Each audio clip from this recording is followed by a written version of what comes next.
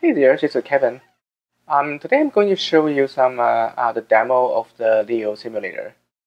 Here is the link to the GitHub.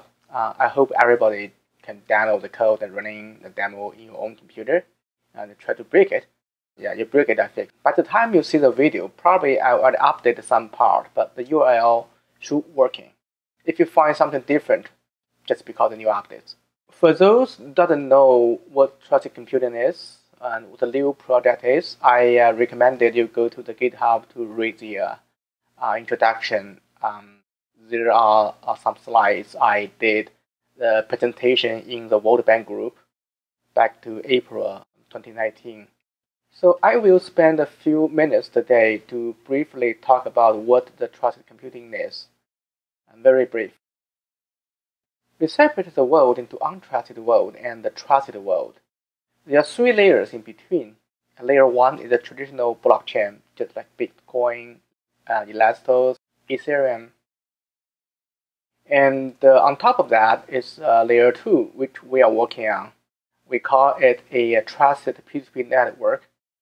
This is also something I'm going to demo today. On top of that, once we have the trusted network, we actually can do a lot of things in the Sawtooth, Hyperledger Sawtooth, which is very easy consensus because they have the trust. The trusted P2P network we're talking about today is a permissioned network for the trusted nodes only. So a node want to join the network, you have to have pass a kind of a remote attestation. You have to provide the POT, which is we mean proof of trust, to other nodes. The other node will run a consensus to make a decision on if you are a trusted node or you are not trusted. If you are allowed to join the network and you are issued a number, which is we call a credit score. The higher credit score you have, the higher voting power in this network. The proof of trust, a POT, actually coming from a virus source like hardware TPM, like from CPU, like SGX or TrustZone SMM, or pure software from cryptographic algorithm. We still use layer 1 as a kind of immutable storage and also a smart contract. Because we need using this kind of economy incentive to guarantee the system is working. The demo would be very easy. Most of the parts we're talking about today I will not cover. We'll only cover about the consensus part and the communication between layer 2 and layer 1. All the other part, like the hardware TPM and how we determine based on the proof of trust, I didn't do anything on that. We just use a placeholder or a simulator. We will cover that later in other demo. The demo is very simple. We have a Node.js layer 1 simulator to simulate the blockchain. We have several browsers running JavaScript code as nodes, or maybe we call it minor machine or users. And between them, we have three different peer-to-peer communication channels we call rooms, like town hall, task room, and block room. Because we use a simulator of the blockchain, so we can easily using manual block generation. So in that case, we can stop or pause between each block. We actually can see what happened during the period of time. Yes, you actually can turn on the automatic generation, but the problem is once it's automatic running, it will be sometimes it's too fast. You probably didn't. You don't have enough time to see what happened in this block and next block is coming up. So I recommend you starting from the manual block generation instead of the auto. Today I'm going to show you two use cases. The first one is when a new node who is not trusted yet join the trusted network after paying the gas fee and get remote attestation from other credited nodes. After that, he can join. The second is a use case of a trust computing task, which one node has code, another has data, but they don't trust each other. They still want to use the code, the algorithm, for example, the AI model training, and the data to get some train the AI model. We will show the process in the slides first, then we're going to show you the real demo in the simulator. The new nodes join the network is something like this. For example, user 0, this is a new node. It doesn't have any credit, it doesn't have any gas. He wants to join the network. And the other nodes, like user 5, all the other nodes within gray color, they already join the network. They have different credit scores. Some of them joined because the founders they were there since the Genesis block, and some nodes which just joined before the user 0, they already have the credit, so they have the right to do remote attestation on other new nodes. So the first step is the user 0 has to pay to get some gas. We use Leo as a gas in our network, just like Ether is the gas in the Ethereum network. So for example, user 0 buy from user 8 in some decentralized exchange on layer 1 of the blockchain. They pay US dollar or pay ALA to buy some Leo, let's say buy 20 or 30 Leo. So after that, the user 0 will have some gas to pay for the remote attestation. And step 2 is user 0. He start a transaction to the blockchain, to the layer 1 blockchain, pay 10 Leo to start to get the remote attestation from other nodes. Once the transaction is in the blockchain, in the next block, all the other nodes will receive the new block with the transaction saying user 0 is trying to join the network. So all the other nodes who want to make the money on that, they can try to run a VRF function based on the transaction hash plus the new block's hash. This is a message, and running the VRF to make sure who's gonna win the competition will have the right to earn the money and do the remote attestation.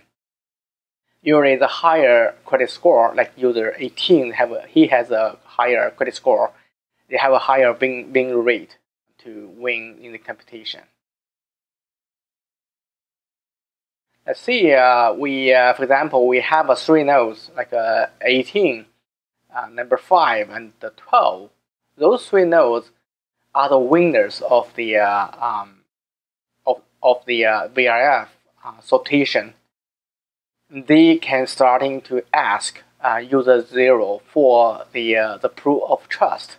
So every time they ask the user 0 for anything, he has to provide a proof of the VRF to make sure user 0 will know he actually he is the winner of the competition, and he is the real remote attestator.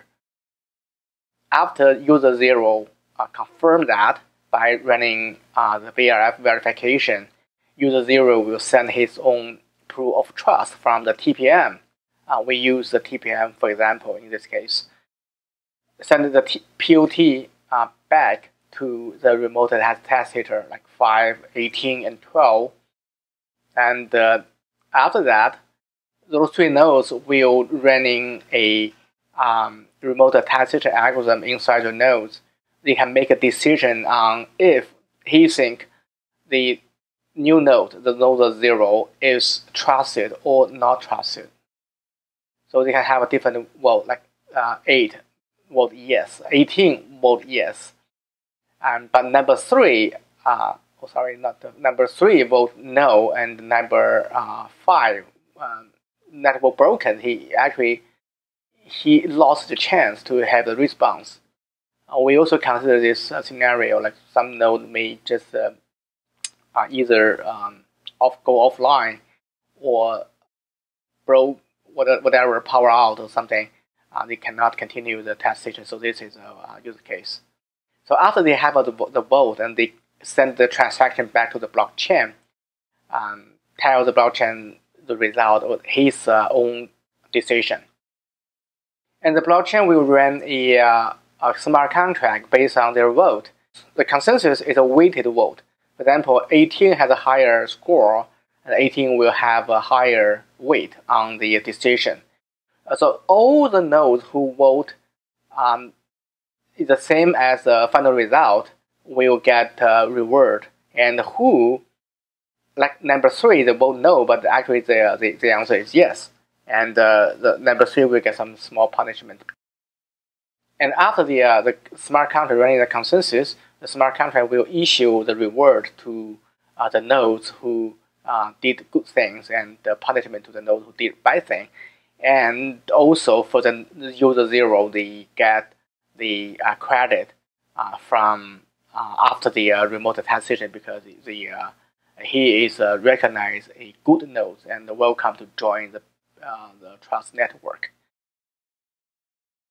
So now we're going to show you the real demo.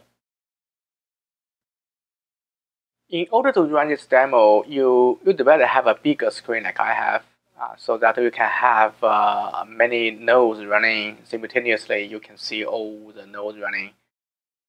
We're starting from a command line. Before you can try the demo, you probably need to install some the Docker's, Node.js, many stuff.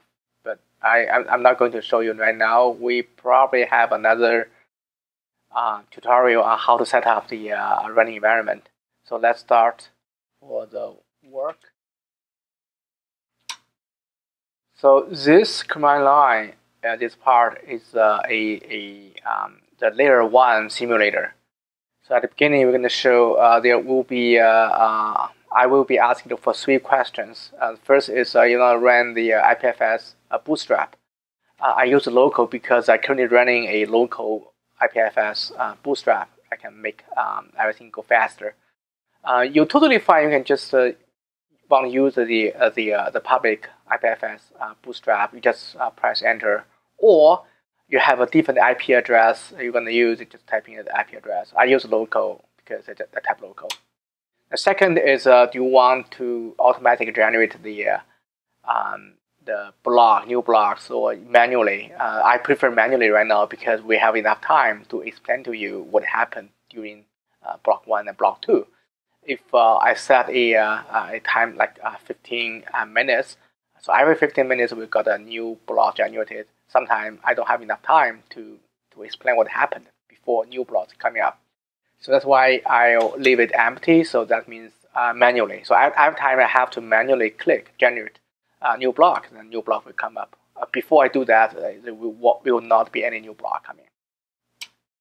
The last question would be what is the random name of the room? Because this demo will be running by many people on the public IPFS. So if we use the same room name, we may get a lot of interference with different users. So I will choose whatever number or string here, so other people will not use the same room. They didn't know the room I choose. I type 1, or you can leave it empty for any random number. I just use 1, whatever. You can use whatever you want, your name, your birthday, whatever.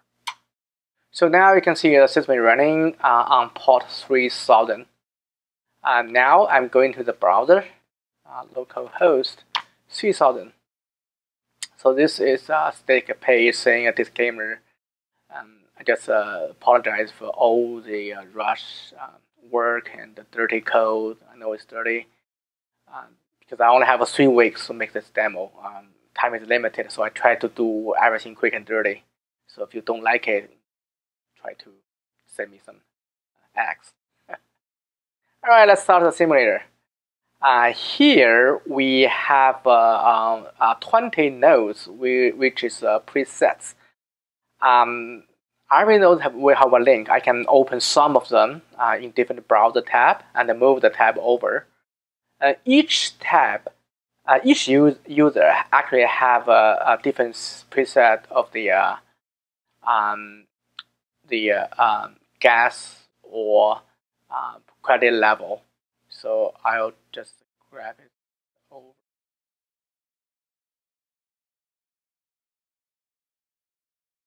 Smaller, so I will just tap up on my desktop.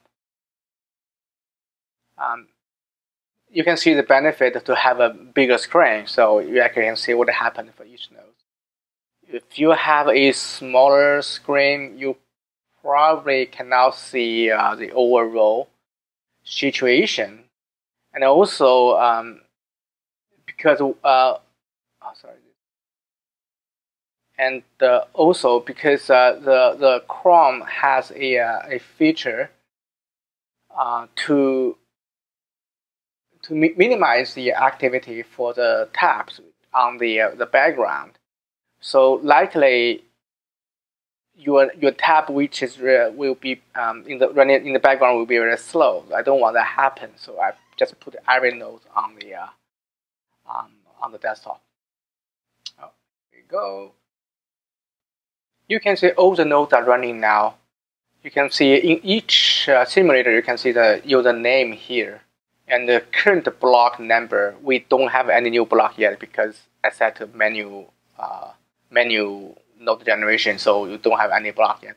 This is showing how many Leo in your bank account.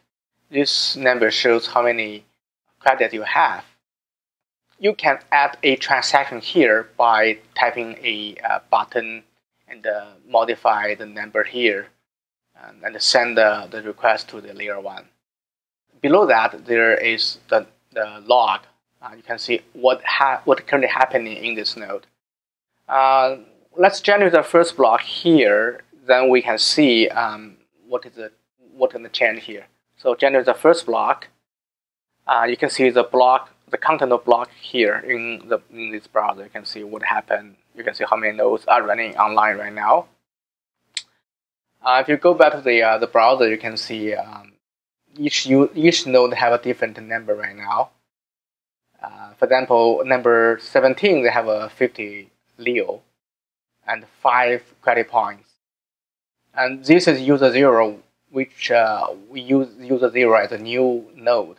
He currently has no gas, no Leo, no points, because the new nodes, other nodes, already have some credit. So for him, he wants to do some kind of a remote testing to join the network, but he doesn't have money. So have to go to the layer 1 to buy some. Let's see, we buy from from this guy, from number 8, because number 8 has $80. He is pretty rich, so he'd like to sell some Leo to the user 1. And what he can do is make a new transaction to send. Let's say user 1 will buy like 30 Leo from this guy. He's gonna send 30. So after that, the transaction will be sent to the layer 1, the blockchain. But before the new block is generated, nothing gonna happen because they are just waiting for the new block. Now I generate a new block. Just refresh this page, it will generate a new block. Or you can go to the original page and generate a new block, so you can see the different block. This is block 1, this is block 2. If you really want to see what happened before you go back to the history, you can do that as well. So you can see the block 2 issued. We have the user 0 has 30 Leo already, and this guy lost 30 because it's transferred to user 1. And right now they are all on block number 2. That's totally correct, right? And then user 0 has 30 Leo. He can start doing asking to join the network. So you're gonna do the second task. Is I want join, so I want pay 10 Leo, which is a minimum requirement to join, and I gonna send the action to layer 1. And the same, we're gonna create a new block, see what's going to happen. So now there's block number 3. Say, right now you can see the node had different log. For example, this guy, number 3, he's had bad luck, try next time, because he failed in the VRF. But other nodes, like a user, is 15. 15 actually got, he's one of the winner. He, let me see, he has J level. J means the answer of the VRF sortation. If you don't know that, probably gonna read something about Algorand talking about what the J level is. This guy is lucky, and this guy is lucky. This guy is lucky. This guy is not lucky, and not lucky. This guy not lucky. So you can see 1, 2, 3, 3 nodes. They won the competition. They already sent the requirement for the POT to this user, user 0. We can see the log of user 0. User 0 has already got the requirement from those 3 remote attesters, and one by one he verified the VRF and then sent back the remote attesters, the POT. This is the POT. Now those 3 nodes already got the POT. They have to make a decision already. So this guy said yes, true, and the result is true. And this guy said true. This guy said true. So they all agree user 0 is a good guy. So they already post the transaction to the test room. So in the next block, we would say the user 0 got the credit. Let's see what happened. Not yet, because we still have one more block to issue the changes to the new nodes. By the way, you can see this node has a 10 Leo less than before. Currently, it's a 50 in this new block. The number was 60. Because anyone who wants to join the remote attestation, they have to pay the same amount of the money. The new node is going to pay it in the escrow, because we need to make sure that you have some deposit in the escrow. What if you do something bad? Your escrow will be fertiled. Now let's go into next. We don't need to create a new window, just refresh. So now we can see this guy, 0 number user 0. They already got the 9 points with the initial point for a new node, and he only have 20 left.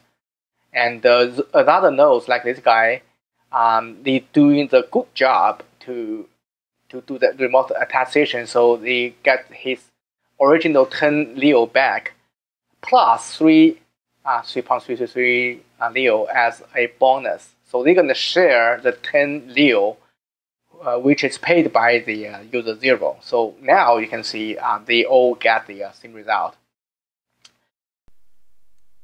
Now let's move on to the second use case. This is more complicated than the first one. Again, we're starting from the concepts on the slides, then we move on to the real online demo. The user case is like this. The 2 nodes, A and B. One has the code, algorithm, for example, like the AI training model. Another node, B, they have a data, but the data is very sensitive.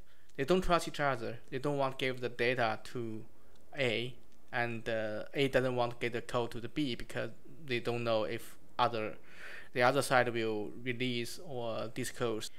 So, but they have to work together to get the model trained using the data.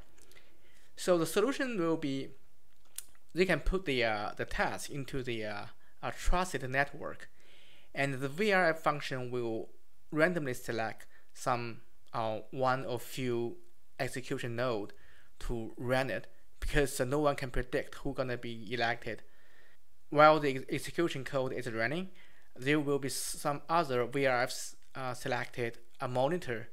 They are constantly doing the remote attestation on the execution node to make sure the execution node will run the code with the environment requirement. For example, they have to make sure they have the required operating system, required hardware to run the code, and after the task is executed, they have to make sure the execution node clean up all the memory, hard drive, the Docker image, make sure they leave no trace behind. That can guarantee the information will not be disclosed. And also another thing I forgot is the network. For example, some training model require the network totally isolated from outside world, to make sure even the code is trying to steal some data and send to the like remote server, because the network is totally isolated. There's no way to disclose the data. So let's move on to the steps. First, we have a user 0 and user 1. User 0 has a code, like an algorithm, and he posts the code to the blockchain, and with a price tag is $2 per use. And user 1, it doesn't have a code, it doesn't have algorithm, but they have a data. He wants to use the algorithm from user 0 to use his data to train some model. The first thing is the user 0 put the code into the blockchain encrypted, but the decrypted key, user 0 will not post it anywhere else because it's secured. And user 1 will post the data to the blockchain.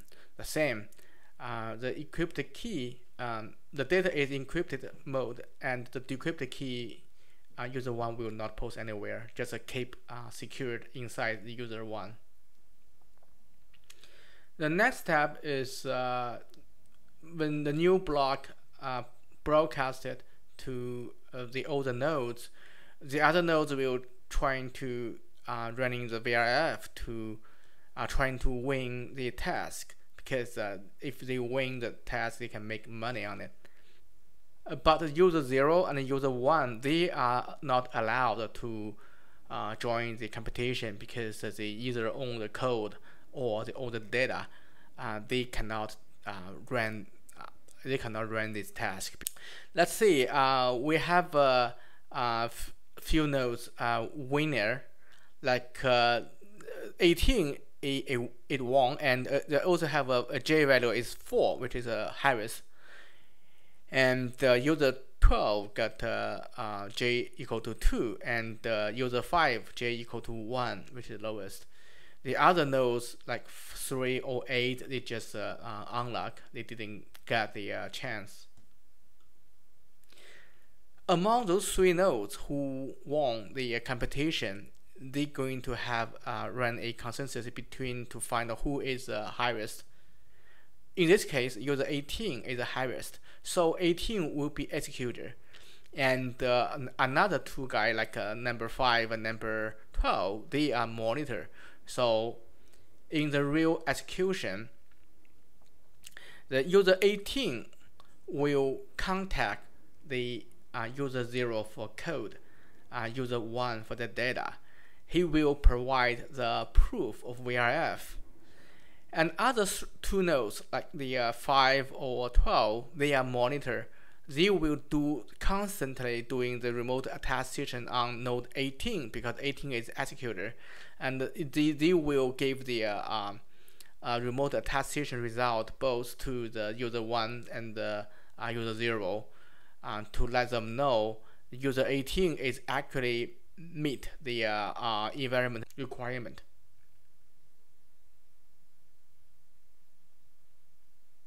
User 1 and user 0 will verify the VRF from user 18, and also reference from user 5 and 12, their monitors. They make sure that 18 has the requirement, has met the requirement. And then they can give the decrypted key back to user 18. In that case, the key will only be used inside a trusted environment. For example, the environment could be the network is totally isolated from outside world, or only open to the user 1 and user 0. They just give the decrypted key into the user 18. And after that, user 18 will get both the key, both the decrypted key for the code and the data, so they can decrypt everything in the memory, running the function to train the AI model. At the meantime, the both monitors like 5 and 12 still doing remote attestation on 18, and also while 18 complete the task, the 5 and 12 still doing the remote attestation, make sure the user 18 will remove everything, wipe out everything after the execution, to make sure there will leave no trace. After they verify the user 18 have removed everything, they put the result of remote attestation back to the blockchain. And also user 1 already got the result of the training model. The blockchain will run a smart contract to issue the reward and penalty if they do the things they claim and also meet the requirement. They can get a reward. If they don't, for example, if the user 18 didn't completely isolated the network during the execution, or user 18 didn't clean up the memory or hard drive or a dark image, the user 5 or 12 will report to the blockchain, so 18 will get punished. If the 5 or 12 didn't do the right thing to monitor the remote attestation during the execution, they will get punished as well.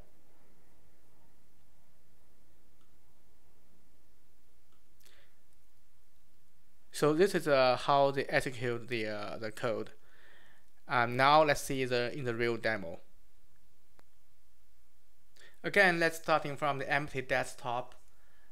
Just like what we did last time, we're starting from the command line to run the layer 1 blockchain.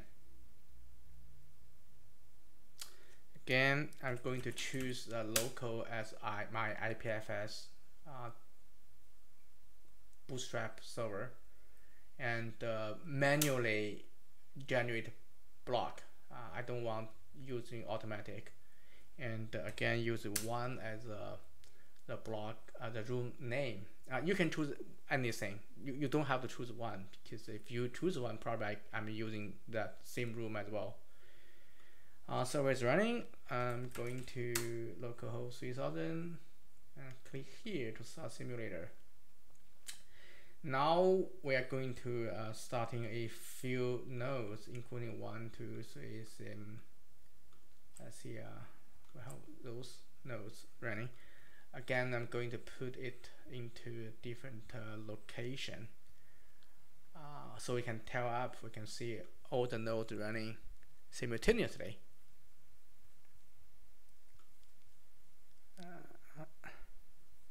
We're gonna have more nodes running because 2 also, like 1 and 2, because they are the code provider and the data provider. They're not supposed to run the VRF, so we should have maybe one more nodes here. We have a more nodes here running. Okay, here we go. Now first we need to give let's start a new block, so make sure everyone runs smoothly. We have the block 1, block 1, block 1, block 1. Okay, everyone is caught up the latest block. Then let's give the user 1 some dollar. Let's see, this guy have a 70 gas. Let's give 20 to user 0, because user 0 is so poor. Yeah, user 0 is now user 0 has $20. And user 0, as we mentioned last time, he is a developer. He has a code running the AI model. Now what he gonna do is post the AI model online. He lists a price for $2 per use. Okay, post. Now we can see in the log, you will need the CID, this one, because this one is the address of the code. We're gonna need it in our next step. So I copy it. And the user 1 is a data owner. He has a data, and he gonna pay like $3. Like this, $3 to run this. Let me replace the CID. So this is pointing to the code, where the code is, and submit it to the blockchain. Now let's move to the next block. When we get to the next block, you will see the other node is trying to complete the BRF. Let me see. Go. Let's see. You can see the log. This guy already got a bad luck. This guy bad luck again. And this one win. 3 nodes like this one is a winning. Probably we can move it here. We can see clearly because another node is bad luck. And we can see the different J value. This one is J value is 1. This one user number 7 J value is 2. And number 9, user number 9, the J is 2. So the executor will be one of either user 9 or user 7, depends on who actually the first to send the BRF back to the blockchain layer 1. I didn't notice who is the winner, but we will know soon. Now let's move to the next block. Now they got they actually have a consensus already. So user 7 said, I'm a monitor. The executor is number 9. So this number 9, user 9, he actually was the first one to submit the VRF to the blockchain, layer 1 blockchain. So he is the executor. He knows that already. See where? Oh yeah, I'm an executor. I'm going to run the task CID. And the others, like this guy, no, I'm a monitor. The executor is number 9. So they have a consensus on this guy too. He is a monitor. He doesn't. He know he's not an executor. Since this user is executor, so he gonna have more thing to do. They send the request to data owner number 1, also sending the request to the code owner number 0, and they already got the answer. Currently, we didn't use decrypt or encrypt the key. We just gave a data back from the code owner, the data owner, and the code back from the function owner. So it's very easy, just a function plus 2 string together, and the data is hello and the world in an array. So the result will be hello world. Here we can see hello world is the result. Pretty cool, huh? Now let's move a few blocks away. So next block, the layer 1 blockchain will know all the task has been completed. Then next block, they will trying to do calculate how much money they're gonna send to each other, the word. And the next block, we're gonna see the change on the block. Say this guy, he used to have the balance was 87, but now it's 92 because he's an executor. So he get a lot of reward. And this guy monitor, he also get a 2.5. This one too, the 2.5 allele to because he did the monitor work, and the consensus agree their work, so issue 2.5. And the user 1, it didn't get anything because they paid for all the costs. They paid $3. And this guy got a $2 because he said his code is pay per use. So every time the code is running, he's gonna pay 2 Leo for using it. So this guy got a 2 Leo from using the code. So this is the demo of the second use case. You can see the code owner and the data owner, they didn't know who's gonna run the code, and they can still trust the execution because the VRF can random select the node no one can predict. Even they want to collude with the execution node, they didn't know who to collude with. And also another tool monitor the doing the remote attestation during, before, during, and after the process. They make sure the node, actually the executor, is doing the correct behavior, so they actually can trust there's no data leaking, they didn't steal the code or data, so they can have the function running smoothly without any concern.